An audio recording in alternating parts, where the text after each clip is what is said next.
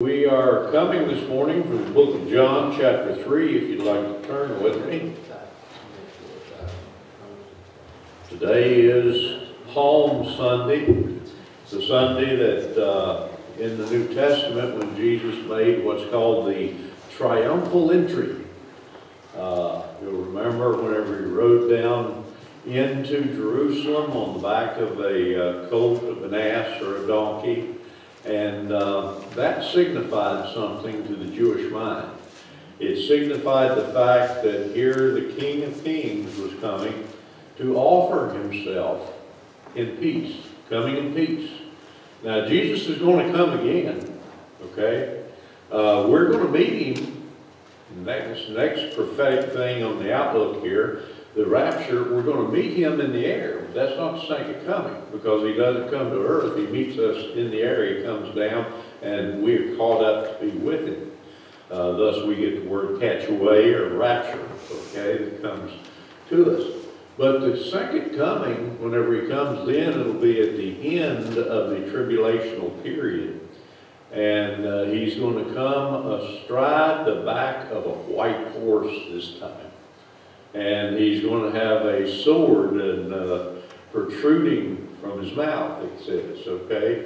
And it's the Word of God. He's going to come as a king in war. And he's going to conquer all the evil of the world that's here at that point in time. He's going to snatch up the old devil, and he's going to cast him into the bottomless pit, okay? And all these things will be done. But this triumphal entry was when Jesus came, and this had to be done.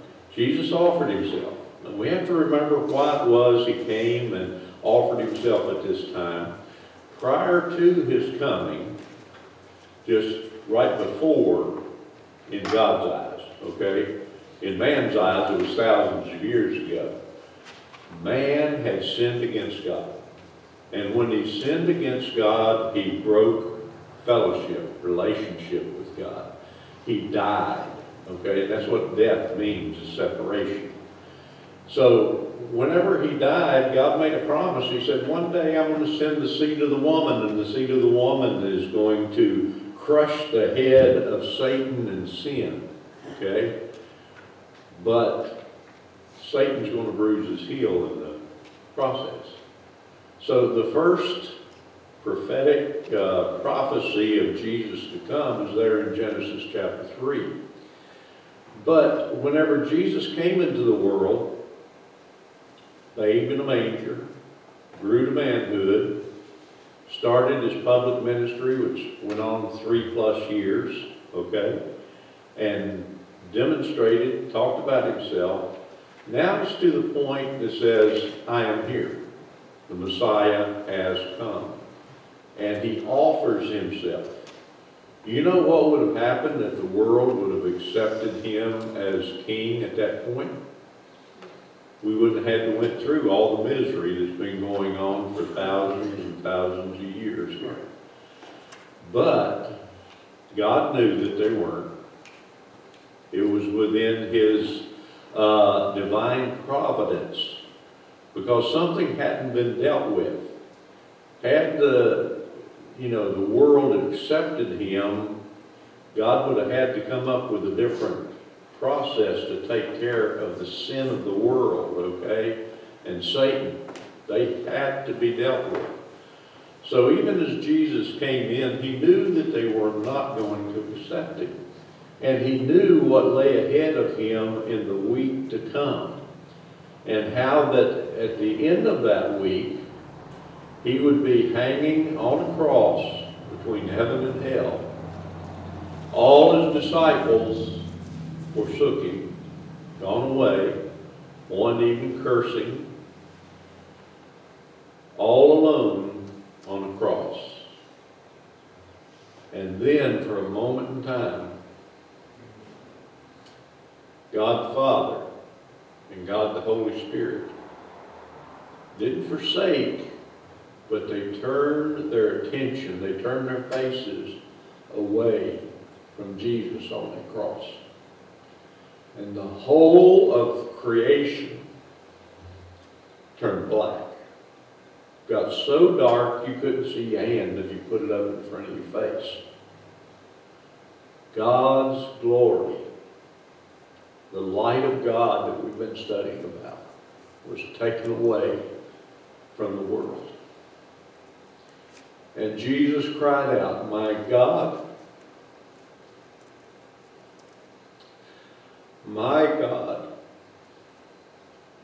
why have you forsaken me? Folks, Jesus on that cross of Calvary, and I just repeated here, we define what hell is. You know, we think about hell and we talk about the fire and the brimstone and the torture and the pain. And all that's going to be there because the Word of God tells us that.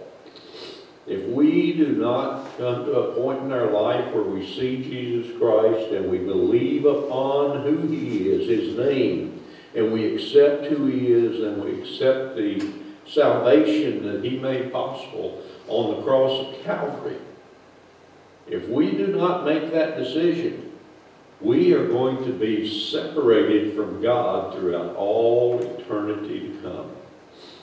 We will die. Now, that doesn't mean we're going to cease to exist. But if you've never accepted Jesus Christ, and let me make that point very clear here, it's a decision on your part. Jesus paid the price on the cross of Calvary. He was buried, He rose again, victorious over death and the grave. And as He rose, those who believe on His holy name and on His person and accept what He did on the cross of Calvary, they too shall live. They will rise. But those who don't are going to spend eternity separated from the holy God that loves you. And folks, nobody can do it for you. If they could, all the parents and the grandparents that love Jesus Christ in the world would be so happy if we could do it for our children and our offspring and our neighbors. But we can't. There has to come a time in your personal existence when God knocks upon your heart's door and invites you to come back to Him. And you, understanding the gospel, the good news of the Word, that Jesus died and paid the penalty for you. And all you have to do is accept it unto yourself. If you have not personally made that decision, you will not go to heaven. You will be cast into the everlasting lake of fire, where there's weeping and there's wailing and there's the gnashing of teeth, and where your soul, it says your worm, but where your soul dieth not. And worst of all, God chooses not to have His presence there. You see, He chose that on the cross of Calvary because that is the true penalty that Jesus paid for you and me. God is Father, Son, and Holy Spirit, three distinct personalities, one being.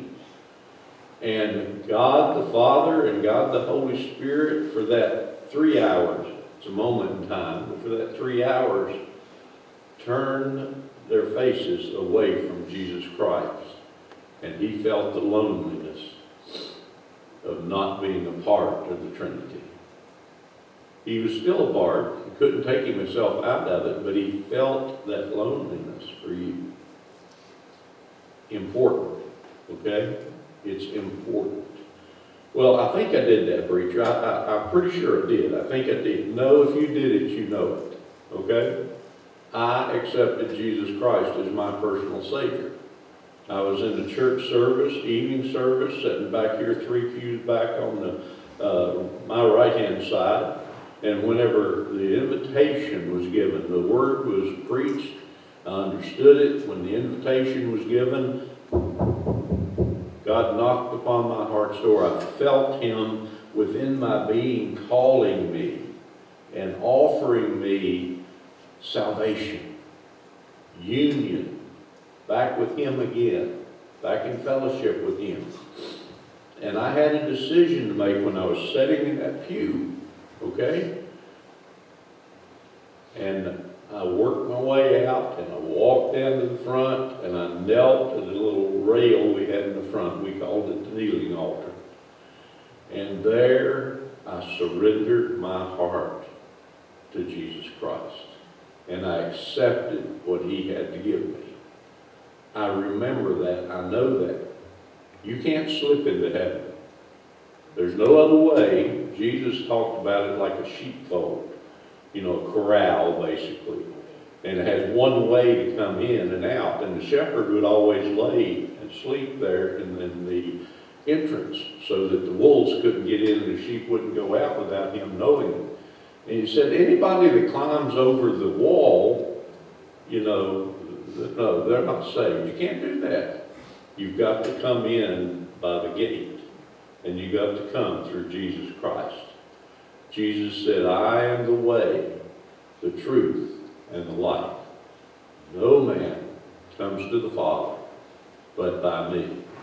Now I say that to our congregation here, and you may be sitting there saying, preacher, I've done that. I'm okay, I'm right, I'm ready to go. So move on, we know this, preach something else. Well, I've got a video camera going back there, and this is going to be on YouTube, and this is going to be on Facebook maybe, you know. So I'm talking to all the people that might be hearing this out in the world. You must make a decision to accept Jesus Christ as your personal Savior. If you do not, you will die and go to a godless, Christless hell throughout all eternity. So please, please make that decision.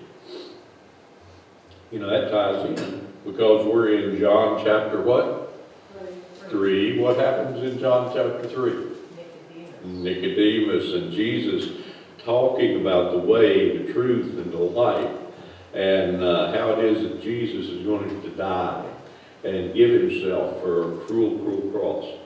We talked about Nicodemus a little bit last week in the fact that he was a part of a religious group which was named the Pharisees, okay?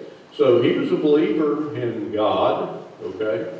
He accepted, he believed in him, but he had a certain way of looking at life. And I'm not going to rehearse all that we talked about last week, but we tried to look at it from his perspective. Now, he came by night talking to Jesus and asking him about, the way of the world and the way of life, and explain to me your thoughts on the law of Moses, you know, what should be done, what shouldn't be done. I'm paraphrasing this, okay? And we went down that Jesus had talked to him, and whenever Nicodemus said, we know that you're a good teacher, you're a master, you come from God, you know, you've done miracles, we believe that God sent you, you know. And then Jesus interrupted him and said, except a man be born again, he cannot see or know anything about the kingdom of God. You can't have the knowledge and the understanding unless first you're born back into fellowship with God. That's what I was just talking about. We must make a decision to accept Christ as his Savior. And then we went down through Jesus talking to Nicodemus, and Nicodemus couldn't understand what he was talking about being born again. And Jesus said, that which is born of the flesh is what? Flesh. But that which is born of the Spirit is spirit. Okay? And then he went into talking about something, and I kind of wound up with this. I didn't have time to get into it last week too much. But he talked to, Jesus did, he talked to Nicodemus about a happening, a time, a circumstance that Nicodemus would have been very much familiar with, okay? And that's whenever Jesus, or God, Father, was punishing, we'll use that, correcting the children of Israel because they were not being faithful to him. And he sent serpents or adders into the camp in the wilderness journey whenever they were journeying for 40 years out there in the wilderness. And they were biting people, and they were getting deathly sick, and some were even dying, okay? And so Moses, he did what he did so well during the wilderness journeys. He fell on his face before God, and he interceded for the children of Israel and said, God, send us salvation. So God said, okay, Moses, what I'm going to do for you, you take a pole, and you set it up in the middle of camp, and you take brass or bronze, and you fashion a serpent, okay? And you put it up on that pole. You know that serpent's still around in the medical field, and identify with it. What is the symbol or the logos that they use? I think it's two serpents twined about a pole, okay? But this is where they got that. That's where they picked it up. But God said, you take that brazen serpent and you put it up on that pole and you set it right in the middle of the camp, okay? Now let me back up here a little bit and explain something to you. Whenever they camped, they didn't camp the way we do. You know, if you're a camper, you know, you go into an RV park or a campground or whatever, and you have roads going this way and that way, and loops go here and there. You pick where you want to be. Well, when the Israel encamped, they set up the camp of Israel, which again was, 750 to 1 million people, 750,000 to 1 million people. They set it up the way God said set it up. In the center was the tabernacle. Now the tabernacle was what? It was tent, the place of worship, the place of meeting. It's the place where they came to do their sacrifices and to meet with God and to be obedient to God. That was right in the center of the camp. And then how many tribes of Israel were there? 12 tribes of Israel. They would set up, and I forget the directions they were in. I'd have to go back and look it up in the Bible. But one was camped to the north, and another was camped to the northwest, and another was camped to the west, all encircled about the tabernacle, okay? So if he was to take the brazen serpent on that pole and set it up in the center of the camp, he would have set it somewhere near the tabernacle so that anybody around that was camping around there, they had the tent set up, they could see that serpent, okay? And then God told Moses, he said, if anyone is bitten by these adders, these serpents that I've sent, and they will look to that serpent on that pole, that brazen serpent, and believe. Okay, they had to believe. And they will believe, then they will not die.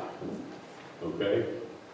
Now that's where this verse came from here in verse 14, chapter 3. And as Moses lifted up the serpent in the wilderness, so must the Son of Man be lifted up on the cross of Calvary. Jesus was lifted up. Now notice that the Israelites had to believe that God would heal them. They had to believe that God is who he says he is, he will do what he says he will do, and he can do what he says he will do, okay? They had to believe that when they looked at that serpent. Now as Jesus is talking to Nicodemus, he says Jesus has to be lifted up that way. That whosoever believeth in him. Now, I've talked about this a whole lot, and what I did this week is I wanted to go down and sort of give you where I get my understanding and belief a little bit. And what I do in that is I go back to the original writings, the writings of antiquity, okay? Now, the book of John would have been written in what language? Aramaic. Greek. The Old Testament was written in Hebrew and some in Aramaic. The New Testament was written in Greek, okay? The one that we have. Now, the apostles didn't sit down so much and write it in the Greek. However, they were living in the Greek world at that time, okay? written there so we'd have it. So we have to look at that, and I looked up that word believe, or belief, okay? And I want you to catch what it says here. And in the Greek language, they have a lot of different, whether it's feminine or masculine, or whether it might be passive, or, you know, you've got to take into those things. So it gives you several different understandings that the first century Christian would have had on this. To believe also means to entrust, okay? Okay. To commit, okay. If you go on down and you look at believe, well, let me just read it all to you. To commit, in the passive voice, it means to entrust with, okay? They were entrusted with the oracles of God. I have entrusted, has been entrusted to me. And then it also says here in the Strong's, Strong's is a concordance. What Strong's concordance will give you is they'll give you a number of the Greek word, and it'll tell you what you want to understand, passive or whatever. To believe, also to be persuaded of, and hence to place confidence in, to trust. It signifies, in this sense of the word, a reliance upon not a mere credence. It most frequently is seen in the writings of John, especially in the Gospel. He does not use the noun. Now, the word believe here is not a noun, it's a verb, okay? So it's something we act upon, something that we do. So what John is saying here is that you believe in, you entrust. Let me read those adjectives again here. To be persuaded of, to place confidence in, and to trust, to rely upon. So we're not just saying, okay, we believe that Jesus was a man and he lived in the world and his name is Jesus and we trust Jesus because that's his name. We are saying we understand who he is, what he stands for. We believe by our understanding of the Word of God here that he is God incarnate, which means God with us, God in human flesh. I believe that. And I believe what the gospel says about him, that he died on that cross of Calvary. Okay? So this idea of belief isn't just, well, Jesus was a man. He walked in the world. I see it in history books. Josephus writes about him. So yeah, I believe that he lived and I believe that he would. No, I believe in who he is, what he does, and how he loves me, and that's just a whole aspect of who he is. And we're going to see that again when we talk about the name of God. That whosoever believeth in him should not perish. Okay. I looked that one up too. I've got to come down here. They're not in order of what I've got in here. Let me give you what vines. Went to the Strongs and Vines here. Pick it up.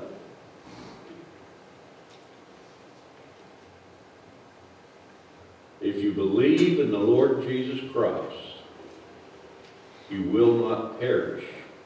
Perish means to destroy. The middle voice, to perish, is used of things. Perish can also mean to fall. Perished also means that the perishing, where the perfective force of the verb implies the completion of the process of destruction. Okay? To destroy.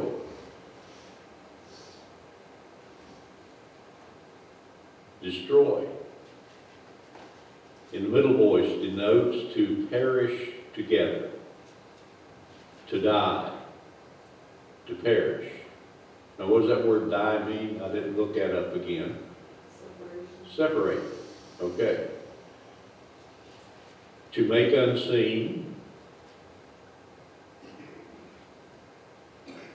to vanish away, to corrupt, decay, destruction, unto corruption. So whenever we see that if we believe on the name of the Lord Jesus Christ, on the person of Christ, in who he is, and what he can do, we believe we will not perish. We will not be separated from. We will not be destroyed. Okay? So, yeah, we won't go to hell, right? But we'll also be separated from the sin of this world. Sin of this world. Shall not perish, but have eternal life. Now, that word eternal is important here, okay? Eternal means it never stops. Now, unsaved people will have eternal existence. Where will the unsaved exist?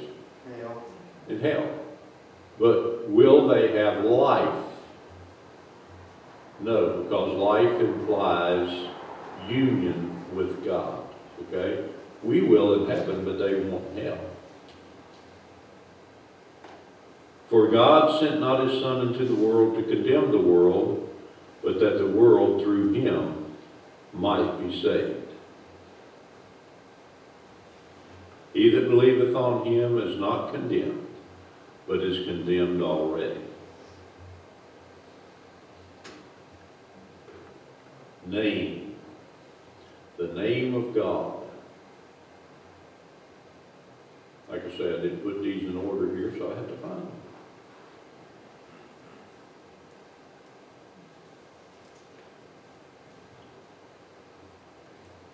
Okay, number one, in general, the name by which a person is called. That's easy enough, right? But that's not what we're believing in, okay?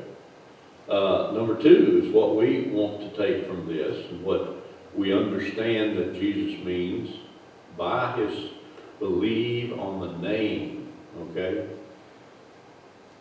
For all that a name, quote, implies of authority, of character, of rank, of majesty, power, excellence, etc., etc., okay? Who is that person? Who is that being? All that he is, not just what he's called by, or what title we give him. Who is that person? And who is Jesus Christ? He is the eternal God. He is the one who created all that there is, who holds together all that is. He is the one that makes it possible and has the provision of life. And whatever you have or are able to use, the abilities you have, everything is summed up in the Godhead. God the Father, God the Son, and God the Holy Spirit. Okay? So in Jesus Christ we believe in the name. Now God did not send Jesus into the world to condemn the world. God didn't get mad and say, okay, I'm going to send Jesus Christ to condemn you. God will get you for that. Who used to say that? Is that Maud or somebody on TV? God will get you for that, you know. No, God won't get you for that. Our God, and we touched on it a little bit in Sunday school this morning when we were talking about a just God and the just judgment of God, okay, that he is a just God. Well, the basis for God's judgment is God himself. And God cannot be untrue to himself. That's why when he sits upon the great white throne judgment, Jesus does, and he casts people into the lake of fire, we bring up, and rightfully so, that God's not the one causing them to be there. He made it possible that they didn't have to be there. He died on the cross. But they're going there because they did not accept him. They're putting themselves in hell. But Jesus is the judge sitting at the great white throne judgment, and he's judging them compared to the justness of holy God. Okay? And what is it that makes us right in the eyes of God? The shed blood of Jesus Christ. And that's the only thing that can do it. There's nothing that we can do to make us right in God's eyes. So Jesus is implementing true justice because he's laying it against the just person of God the Father, God the Son, and God the Holy Spirit. And if he did not judge justly, that would disqualify him from being God himself. Okay? So yeah, the justice is right and the justice is true. God didn't sin. God the Father didn't send Jesus in so that you would be condemned to hell. But as he goes on to say here, but that the world through him might be saved. He that believeth on him is not what? Condemned. But he that believeth not is condemned already. When was mankind condemned to hell? In the Garden of Eden, at the tree, whenever Adam ate of the fruit, okay? And he sinned against God. There's the condemnation. Jesus came into the world that we might be saved from that condemnation, because he hath believed in the name of the only begotten Son of God. And this is the condemnation that light, we talked about that several weeks back. What's the light that came into the world? The light of God, the understanding, the perception of God. Now the world that's already condemned, they don't have the light. They don't have the proper perception of the world and of God. They need to get that. And where do we get that? From the Word. Where did you get the perception of God? When we were saved, that's what I was looking for. Okay, the Holy Spirit brought it into your life, okay? I see the light. I see the light. Yeah, what light? The understanding, the perception that God gives us. This is the condemnation, that the light has come into the world, and men love darkness rather than the light. Why? Because their deeds were evil. Men have a choice to make. Mankind, men, women, girls, boys, we have a choice to make. Will we accept the perception of Jesus Christ, the light that he brings, and become born-again children of God, and begin to grow, read his word, and live in the light, and walk in the light? The scripture tells us about that. Or will we decide, no, I don't want the light. I kind of like the darkness. I like what I'm walking in here.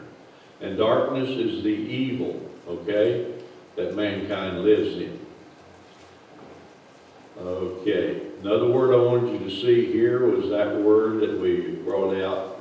I just went by it here.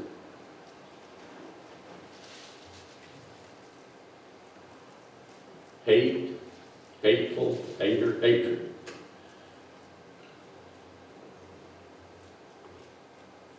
Verse 20. For everyone that doeth evil, what? Hated. What does he hate? The light, the perception of God. Again, we touched on that a little bit when we talked about opposition that we run into because we're Christians, okay? People do not like the light of Jesus Christ, the light of the Word, the light of God, because they like the darkness. They like to think what I feel in my sinful self is okay for me to do is right, okay? And they call what's wrong right. That's why there's so much fighting over Roe versus Wade, you know. That's why whenever these politicians get up there and they want to be voted in, they appeal to the sin of man. You want to do this, it's okay. You're not hurting anybody, you know. If you want to have an abortion, you know, as far as the Roe versus Wade goes on, I mean, you know, that's just a blob of cells within your womb. You don't have to worry about it. It's a viable way of child control, birth control. You know, that's sort of the way that people look at it. You know, if you want to partake in the LBQBCDAF, whatever that thing is, with the homosexuals and so on, you know, it's okay. God loves you anyway. You know, God is love, isn't He? Isn't God love? It depends on whether you're seeing in the light of God or the darkness of the world. The darkness of the world says God's love, He won't send anybody to hell. You know, He loves you just as you are. He made you like you are, so He loves you that way. No, that's not the righteousness, the holiness, the just God that we serve. God says that this is right, it's right. If God says it's wrong or sin, it's wrong. Okay? And we can't change it by popular opinion. Okay, so they hated the light. What does that mean? Malicious, unjustifiable feelings towards others, whether towards the innocent or mutual animosity.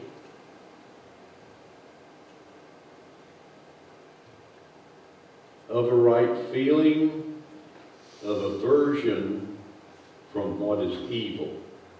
So it is okay to hate sometimes, but we hate what's evil. We hate what's contrary to God.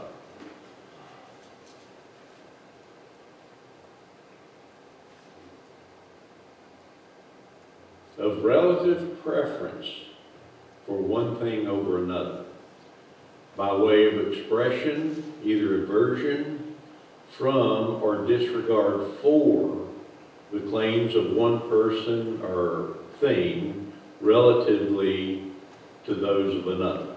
In other words, you love one thing, you hate another. Okay? That's what it's talking about. The possibility of serving two masters in Luke 14:26. You can't serve two masters. You'll either love the one and hate the other, or you'll hate the one and love the other. Okay. So love, perish, hate. The light of God. Where are we individually as we approach the perception of who God is? Now, John 3:16, for God so loved the world. Turn with me in closing here back over to 1 John, the book of 1 John, and look at chapter 3 again.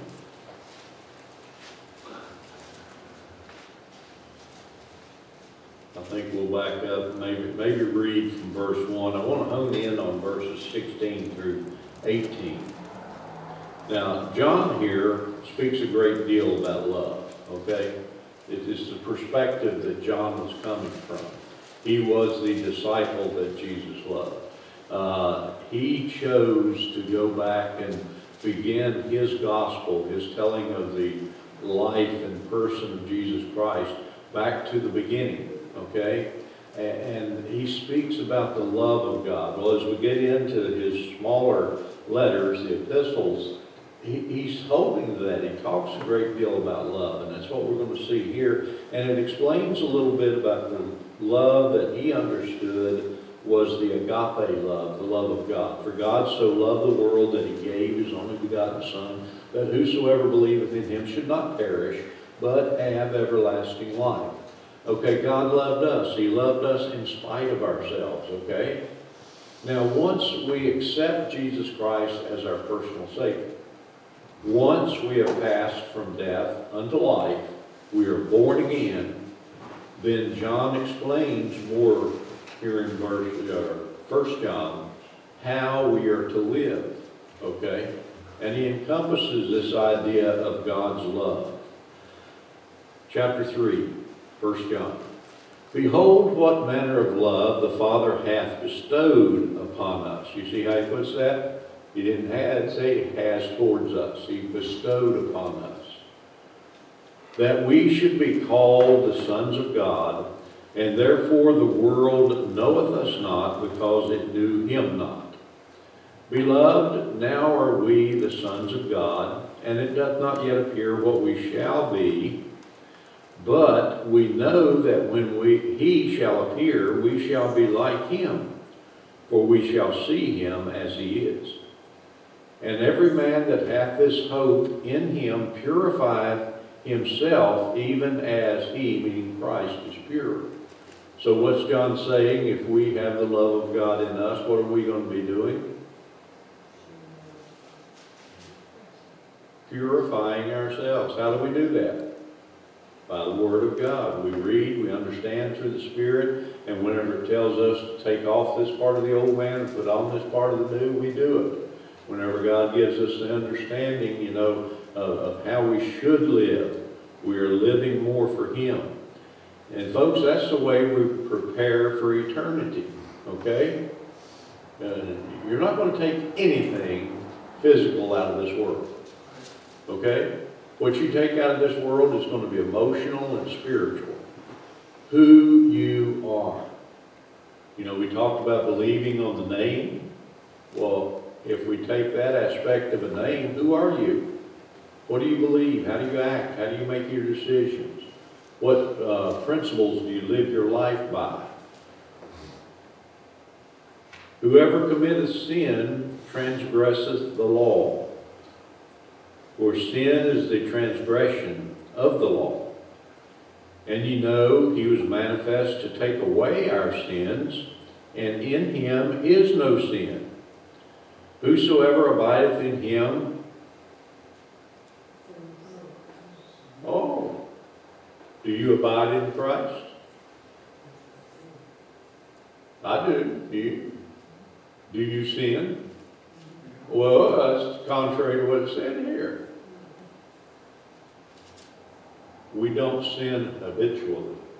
We don't continue in sin. 1 John 1:9, that he gets to a little later, if you will confess your sin, he is faithful and just to forgive you of your sin and cleanse you from all unrighteousness, right? And then we do what Jesus told the woman that was caught in the act of adultery after she believed upon him. He said, go and sin no more. Sin no more. We're growing. We're going there. So when you read this, don't say, like my grandma did, okay, this is a verse she took me to when we had our discussion, that, you know, a Christian doesn't sin. Well, if you study the original text and the context of the verse here, it means we do not sin continually. We don't come into a sin and say, well, you know, this is contrary to God's will, but I kind of like it. I think I'm going to keep doing it. And don't you sit there and say that you don't do it, because we all do, okay? We have those pet things, whether it be gossip or lying or thinking harshly of another person and feeling hard towards other people. There's some hard things, if we're going to not sin in God's eyes, that we have to deal with and we have to overcome, right? But that's what he's talking about. We don't just continue and habitually, it's just habit with us, we do it. Okay. Whosoever abideth in him sinneth not. Whosoever sinneth hath not seen him, neither knoweth him. Little children, let no man deceive you. He that doeth righteousness is righteous, even as God, he is righteous. He that committeth sin is of the devil, for the devil sinneth from the beginning. For this purpose the Son of God was manifest, that he might destroy the works of the devil.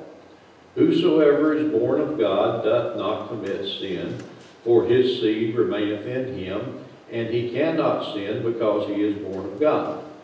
You cannot continually commit the same sin over and over again without God getting you. God will get you for that. He will get your conscience. He will make you feel terrible. He will make you feel ashamed. Okay? That's part of the work of the Holy Spirit within you. He reproves you of sin. And what you have to do if you're a born-again child of God and you expect to live a victorious life in Christ, you have to deal with that sin when the Holy Spirit brings it before you. And you've got to put it away, and as Jesus said, go and sin no more. Verse 10, in this the children of God are manifest, and the children of the devil. Whosoever doeth not righteousness is not of God, neither he that loveth not his brother. Now we're talking about love, you remember. We got off track there a little bit. We're talking about God's love. The agape love of God, for God so loved the world. So John said that he that loveth not his brother. Let me back up on that.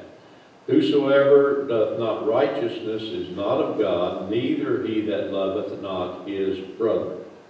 For this is the message that ye have heard from the beginning, that we should love one another, okay? Not as Cain, who was that wicked one, and slew his brother. And wherefore slew he him?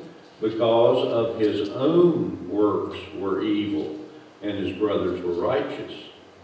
Marvel not, my brethren, if the world hates you. We know that we have passed from death unto life, because we love the brethren. He that loveth not his brother abideth in, what does the word death mean? Separation. If you don't love your brother, you're separated from God in some way, shape, or form. God cannot open up the windows of heaven and pour out his blessing upon you the way he wants to if you do not love your brother. Who is my brother? Everybody. Okay, everybody, and more in particular, other Christians. Okay?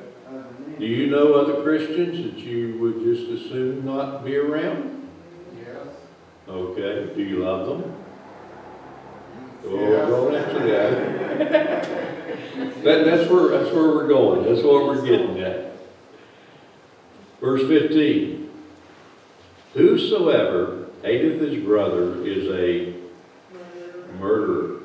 And you know that no murderer hath eternal life abiding in him. Whereby perceive, hereby, what's that word, perceive? What does that tie into? What was that word we talked about early in John, when the light is what? Perception. Perception, perceive, perception. So what is your perception? Hereby perceive we the love of God, because he laid down his life for us. And we ought to lay down our lives for who? For the brethren. Okay? For those we call our brothers. What does it mean to lay down our life for them? I use it a whole lot when I'm talking about marriage, okay? God tells in the book of Ephesians, husbands, love your wives, even as Christ also loved the church and gave himself for it. And I remind husbands that that's our role in the marriage, is to lay our lives down. Well, sure, I'll jump in front of a bullet every day to save my wife, right? Well, will you give up the ball game? Will you give up hunting? You know, will you give up whatever it is that's dear to you for your wife? Will you give up a personality trait because it offends or brings a harsh shadow upon your wife? You see what I'm saying here? We need to lay down our lives for our brother. Now, I put it to the wife and in the marriage situation there. But what about in Christendom? In the church, the universal and the local church? Will we give up who we are for the benefit of our brothers and sisters in Christ? Boy, that's good food for thought. That's turnip greens and spinach right there, okay?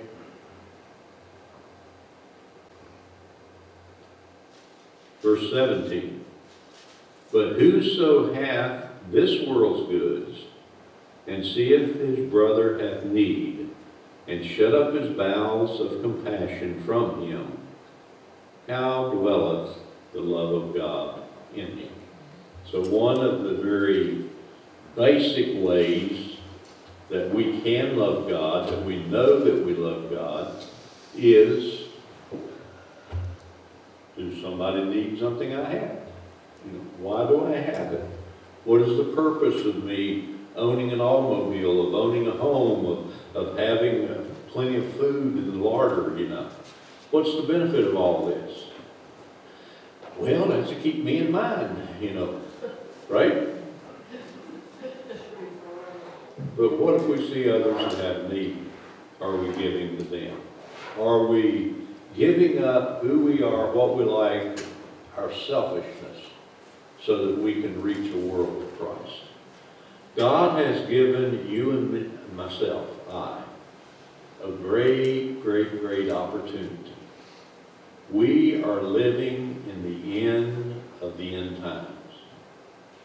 You can believe that, folks. We are living in them.